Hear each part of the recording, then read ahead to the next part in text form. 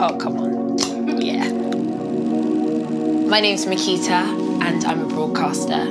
I come from a very special family of incredibly creative people who did wild, important things throughout the 80s and the 90s, and it was always about individuality and trusting yourself. Doing all this research into my family's past and our ancestry and the way everyone dressed in the Caribbean, they all wore kitten heels. My grandmas, my aunties. It's something you think you like in the moment. You look into it and actually there are all these reasons that we gravitate to the things we put on our bodies every day.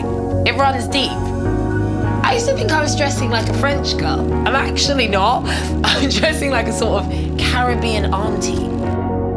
I've always loved what I love, and every time I've steered away from that, my life's gone a bit off course. Whenever I come back to that, then I'm on point.